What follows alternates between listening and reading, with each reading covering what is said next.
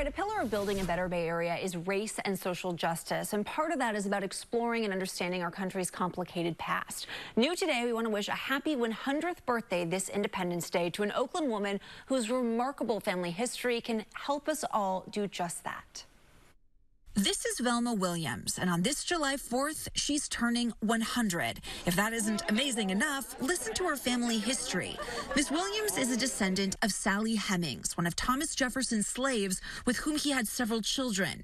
It was only in recent years that Miss Williams officially learned she is the great-great-granddaughter of Sally's older brother, Peter Hemings, a slave who served as Jefferson's cook and brewer. A few years ago, Miss Williams traveled to Jefferson's plantation in Virginia, Monticello, to meet other descendants of Monticello's enslaved community.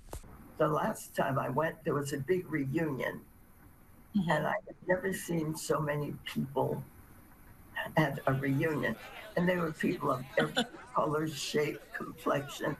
They were from everywhere, and there was camaraderie and warmth and something pleasant, and it was almost spiritual because we didn't know each other, and yet everybody felt close. Both whites and blacks.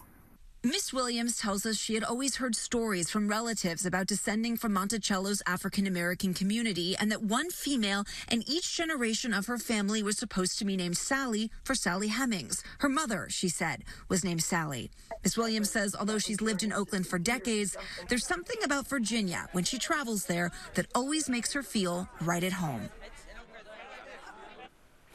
And at 8 this morning, Monticello's virtual Independence Day commemoration got underway, which did include Miss Williams. She tells us that she is in Oakland celebrating with her family today, and we wish her a very happy 100th birthday. And Lisa, reading about Sally Hemings and the history of her life at Monticello is just so fascinating. And what's interesting is it was controversial for years, the claims about Sally Hemings and Thomas Jefferson. And it was only in recent history that the descendants of Sally Hemings have been formally and officially honored and remembered. And so, you know, I think it's something that's important for all of us to do this July 4th and look back at our history and kind of look at it from a new light.